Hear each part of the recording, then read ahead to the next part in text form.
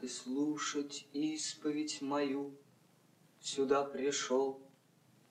Благодарю. Все лучше перед кем-нибудь словами облегчить мне грудь. Но людям я не делал зла, и потому мои дела немного пользы вам узнать. А душу можно ли рассказать?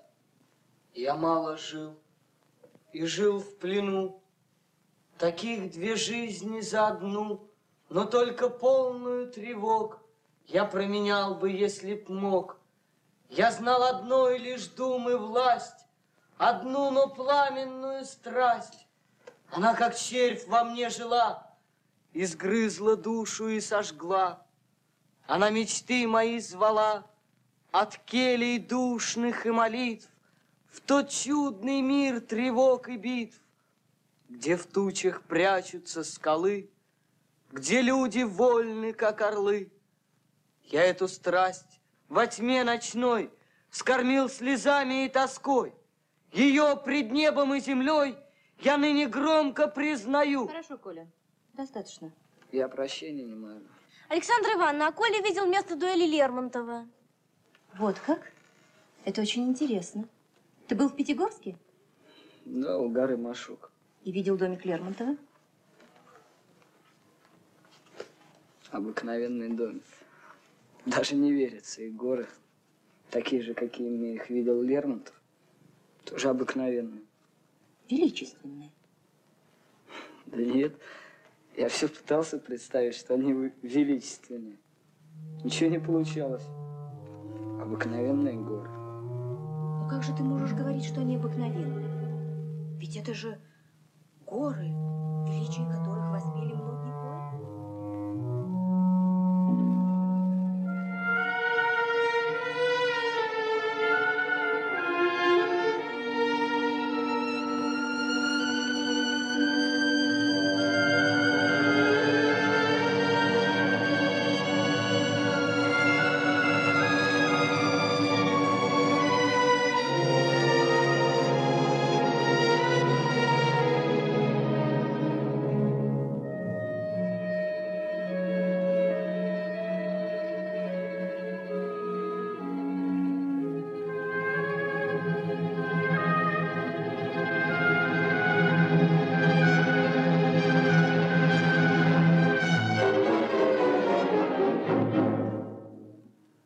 Таня Сабанеева, о чем ты думаешь? Я уже в третий раз к тебе обращаюсь. Почему ты не слушаешь на уроках? Что же ты молчишь? А он рассказывает неинтересно. Неправда. Он рассказывает хорошо, и мы все с удовольствием его слушаем. Разве ты была в Пятигорске и видела домик Лермонтова? Меня мои родители туда не возили. Тем более тебе нужно слушать. А почему? Разве это относится к уроку литературы? Я понимаю. Ты думаешь сейчас о другом? Может быть, ты нам расскажешь, о чем ты думаешь?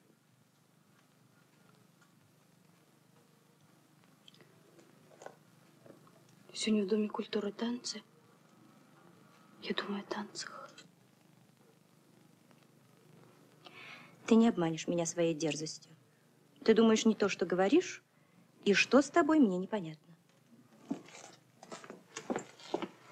Она просто в него влюблена.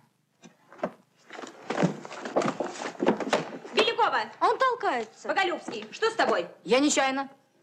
Что же ты стоишь, Таня? Садись.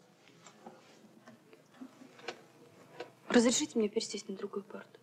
Разве, Женя, тебе неудобно сидеть?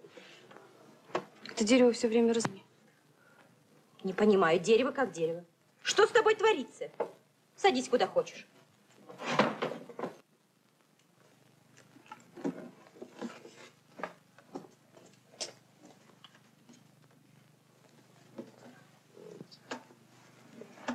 Садись и ты, Коля. Можно мне пересесть на место Сабанеевой? Да что с вами, в конце концов?